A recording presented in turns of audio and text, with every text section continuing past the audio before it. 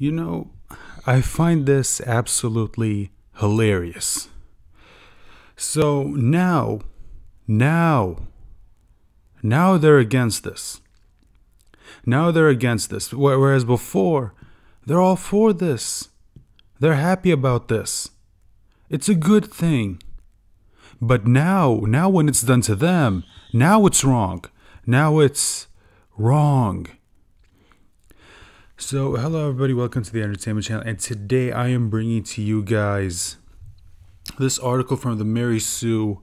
So, you already know this is garbage, which, look, if you don't know the Mary Sue, let me just tell you this. Do not go to their website. Don't ever go to their website. This is a garbage website. Every single person who works on this is absolutely insane. It's filled to the brim with hypocrites, as you're about to see with this article. I mean, seriously, just look. I'm doing this so you don't have to. Seriously, do not go to this website. Do yourself a favor. Go play video games, watch a movie, just anything other than, going to this website. So, and this comes from Princess Weeks. Terrible name. This Julia Pennyworth casting choice in Batwoman is wrong. Oh boy. Yesterday, Entertainment Weekly released images of Christina Wolf as Julia Pennyworth, daughter of Alfred Pennyworth, and I felt my eyebrow tweak a little bit because, as I recall, the New 52 established that Alfred's daughter was half black, and visibly black at that. Now, I'm guessing that this is her right here. A quick Google search showed that I was correct in this, and I'm not amused in the slightest. Of course you're not. I did a little digging, and yes, then again, are you ever happy? Are you, Princess Weeks? Are you ever happy? Are you ever truly happy? I did a little digging, and yes, at one point, another version of Julia Pennyworth did exist. The character was first created by Gary Conway and Don Newton in Detective Comics number 501. Under the name Julia Remarque. In that incarnation, she was a white woman, and her mother was a woman named Mademoiselle Marie. And the character was another non-metahuman reporter. Okay. This version of Julia was erased from existence following the collapse of the original multiverse in the 1985 to 86 Crisis on Infinite Earths limited series. Therefore, the version from the New 52 is the correct canonical incarnation of Julia Pennyworth.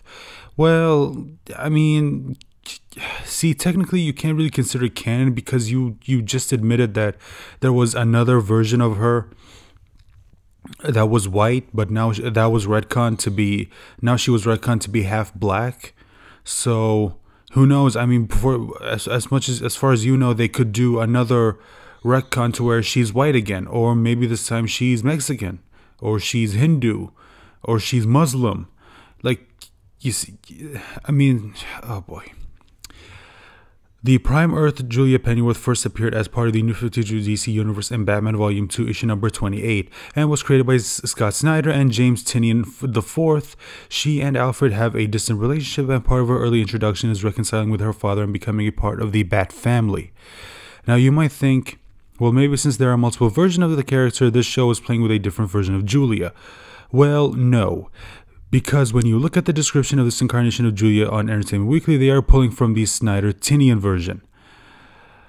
Okay, so and the article just goes on and on to basically talk about. So basically, the point of this article is this: why is it okay for them to complain when they take a character in a comic that is depicted as black, or let's say Mexican, Asian, Hindu, Muslim, any of those ethnicities, and yet when they cast a white character, a white actress to play that character, now they're all up in arms. Like they wait a minute, what are you doing?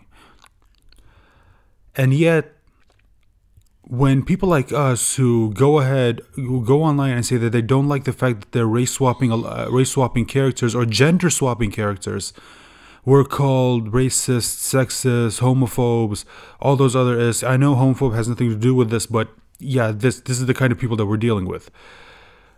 So now it's not okay. Like, oh, see, when it's done to you, now it's not okay. Now you're against this. But when they take a character that has always been predominantly white, like you look at Supergirl, they took Jimmy Olsen, who was a white redhead, and they cast a black actor. Nobody said anything. But when they take a character that was, you know, depicted as black in the comics, and they hire a white actress to play her, now it's against the rules. No. Whoa, you can't do this. No. And you're gonna have a bunch of, and I'm sure there are gonna be a bunch of super YouTubers who are gonna say, well, wait a minute. Being black is a part of blah blah blah blah blah, and all this other stupid crap. Anything to try and justify, you know, like when they hire a black actress to play a character that was depicted as white in the comics, they're gonna find some sort of excuse, like saying, oh, like her ethnicity doesn't matter and all that stuff. But now when it's a black character being portrayed by a white person, now it's, oh, no, that's wrong. You are being a racist and all that crap. Like, you're going to see them doing this. They'll try to come up with every single excuse under the sun just to try and justify why they're upset. And they'll do this. They'll do the exact same thing when it's people like us who say that we don't like it when you take a character who is depicted as white, who's always depicted as white in like 30-40 years of comic book history, and you cast someone who's black just because, not even because whether or not the actress is actually fit for the role. No, it's because we're just trying to win some brownie points.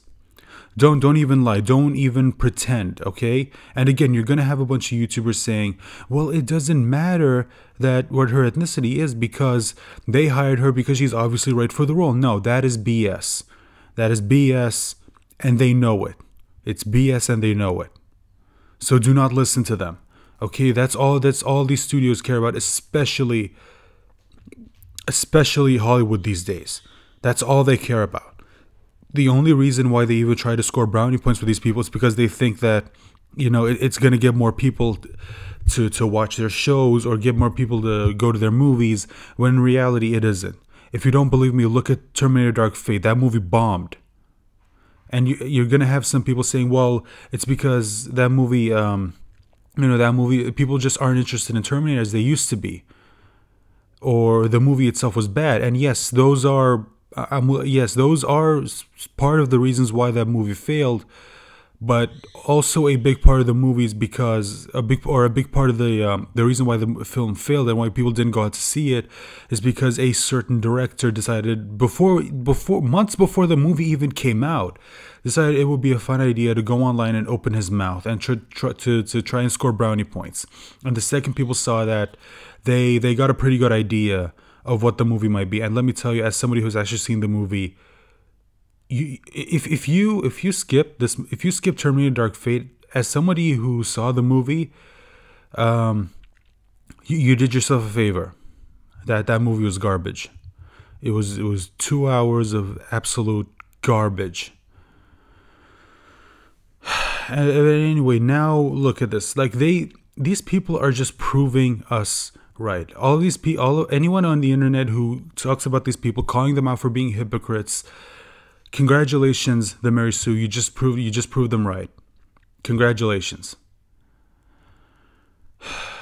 But anyway, so yeah, that's all I have to say. That's gonna be the video. Again, this is from the Mary Sue. I'm telling you now, do not go to this website. This website is absolute garbage. It's run by garbage people. It's run by hypocrites. Do not go to this website. I only did this so you didn't have to. So anyway, that's all I have to say. Thank you so much for watching the video. Like, share, subscribe, all that nice stuff. And I hope you join me on my next video. Bye.